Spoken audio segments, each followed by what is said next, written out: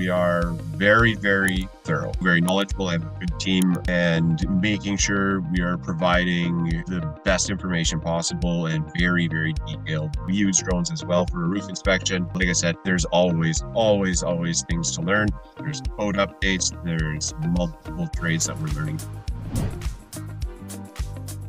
Good afternoon. Welcome back. Kent Beam with 9 Business Group and Elevate Your Business Quality Interview. We have Ryan Irvin joining us today. Ryan, welcome. Please introduce yourself. More importantly, introduce your company, what you guys do and what sets you apart from the competition. Ryan, welcome. Hi, Kent. Thanks for having me. My name is Ryan. My company is Quantum Property Inspections, as you can see here, the label on my shirt. So I started Quantum Property Inspections in 2018. I wanted to get out of the trades, get away from the camp-based lifestyle, spend more time at home with my kids, that sort of thing, and have a company of my own that I could put my own efforts and creativity into. And I'm very successful since we began, and I've managed to grow the company to multiple inspectors and part-time assistant. And what sets us apart from the competition is that we are very, very, very thorough, very knowledgeable. I have a good team of they're inspectors that have very solid knowledge base, and we're always in touch with each other. And making sure we are providing the best information possible and very, very detailed. That's another thing that does set us reports. All right, so let's pick on that for a second. You mentioned thorough. How would a regular consumer, Joe Q public, buying their first house or buying their second house, how would they recognize, or what questions could they ask to better understand what it means for a home inspector or a property inspector to be thorough? I think one place to start is if you are using a realtor, they will hopefully have some suggestions for you of other inspectors that they know to be thorough or dependable. That's not always the case, though. Another way is Google reviews. A lot of people will have a good Google review base, and people will, let you know how well their home inspector did on Google. Another way to know is looking at sample reports online. You can compare sample reports. You can go to different home inspection company web pages, and hopefully they do have sample reports available that you can read through, see the differences in reporting styles. And reading the standards of practice. That's one thing. Every home inspection company abides by standards of practice, which outlines what is included in an inspection and what is not included in an inspection. But typically, there's a few places inspectors do and don't go that are pretty typical to a home inspection, like a roof, an attic, and a crawl space. A lot of home inspectors won't go anywhere near a roof, especially in the winter, and they just fly a drone. Now, that's not to say that there's anything wrong with a drone. We use drones as well for a roof inspection. Many of occasions that's necessary, but if it's a smaller, lower roof, we always try our best to get on that roof. And then same thing with crawl spaces. A lot of people don't want to throw on coveralls and a mask, or in attics, get up inside an attic and get dirty. But those can be pretty critical places where you can find some expensive repairs that you don't want to overlook. That is very helpful. Thank you very much. So you've been at this for about half a dozen years now, you said. When you look back, is there anything you've learned kind of in the last year, or maybe in the back half of building the company, that you wish you would have known on day one? That you kind of went, man, I wish Ryan would have learned that sooner. Is that the quintessential lesson that you kind of took a while to figure out, or came to late in the process, that it's like, man, I wish I would have had that nugget earlier on? There's hopefully when you're first starting out, you have the basics at a minimum of like the most critical items that you should know for providing a home inspection service. But there is always more information that's always coming in, little things that you're learning about the different trades, because we are generalists. that have to know as much as possible about every single individual trade, which adds up to a lot of information.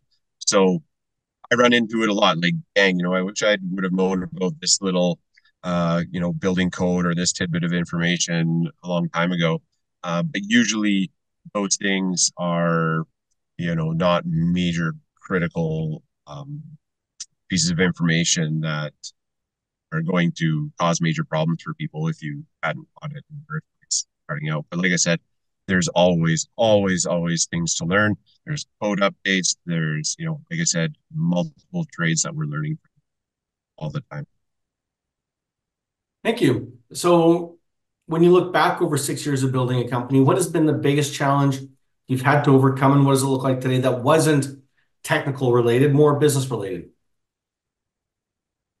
The biggest thing has been growing the company, and I mean, starting out, doing all the jobs. So, I mean, and I'm still doing all the jobs, but like that, and that means like financing and scheduling and sales and marketing and business development.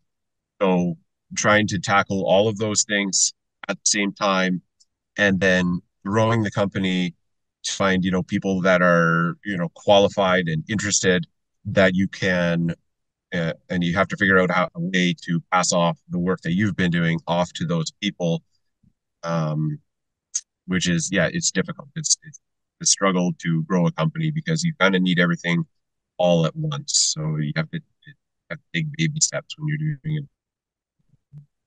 So, in summary, the challenge really is no different for most of the entrepreneurs, which is uh, be the technical expert, be Yeah, the vice president of sales and marketing, onboard clients, be the finance manager, be the HR, be the recruiter, the trainer, and the main operator and the owner. 100%. Yeah. Well, welcome to Entrepreneurship 101. Appreciate the insight. When you look at your business today, if there was a pirate or a thief in your business, what would they be stealing from you? A pirate or a thief in my business, they would be stealing contacts, because you can hire somebody, train them to do the job, and then they could turn around, quit, go start their own company, and then the people that you've introduced them to, your, like realtors in the business and other past clients, they can take those referrals with. That has happened to many other home inspection companies in the past. So it's something you have to keep in mind, and that's why you have to draw up an appropriate contract between any employee or contractor, your business, and Cool. tell them all So your secrets beforehand. it's a tough one. It's everything from you need them to grow the business, both the team members and the contacts and the referral partners. And I think at the end of the day, we hope that both the referral partners and the employees do have that code of ethics and how important it is to hire them right, train them, but have that place where they want to feel home, where they feel comfortable to work and to do work in, so they don't leave. And I think that is the tough one for all of us to, as we depend upon people, we build a trust relationship, is to maintain it and want them to be in part of it as well. So now that you've been around for 5, 6 years, you've had some team members, you have some team members. When you look ahead 5, 10, 15 years, what does success look like for you in the future version of Ryan? Well, I'm hoping to my next step is to find another inspector that can kind of take the lead, that I can train to do all the things that I can, and then have them, like I said, take the lead, be the main inspector going out there, and then myself doing half as many inspections during any given week, and then spending a lot more time on the back end where I can, reduce my role as the technician and increase my role in sales and marketing and business development.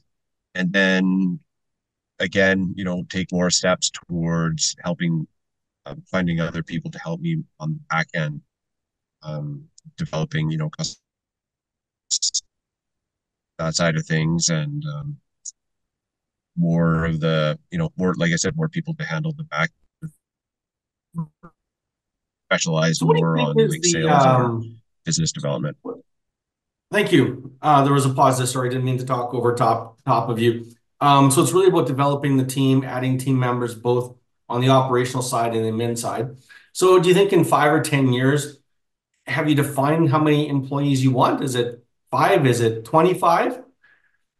How big do you want this thing to go? I would my goal is 10 inspectors between Edmonton and Calgary, maybe 5 in Edmonton, maybe 5 in Calgary, or somewhere around there, maybe 1 or 2 in central Alberta.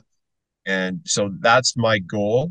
And then maybe once I can, get to that point, I can completely step away from the front end technical technician side of going out and doing inspections and focus on the back end, and then maybe work from there to other provinces. Cool. Love it. I love the big vision. That's one of my favorites. In that space of entrepreneurs wanting to get off the tools and have a business that works without them is a ton of fun to do and build. And I think that's what I want all my clients and people to do to be able to have a business that's successful. So the last and most important question, the shameless self-plug, Ryan, for those in the space who are currently realtors looking for a better inspector, for people looking to buy or sell a home that want to put an inspector on Rolodex, where can they find you? Where they get more information? Our website is quantuminspections.ca, or if you do a search for home inspector in central Alberta, we are the top rated home inspection company there, 5-star reviews, 300 and something reviews. We have lots of information there that people can find from previous clients. And same thing in Calgary. If you search for Calgary or Edmonton, if you search Quantum Property Inspections, you'll find our Google profiles there. Cool. Thank you very much, Ryan. Keep up the good work. I'm looking forward to hearing the rest of the story. Great. Thanks, Ken. Thanks for having me.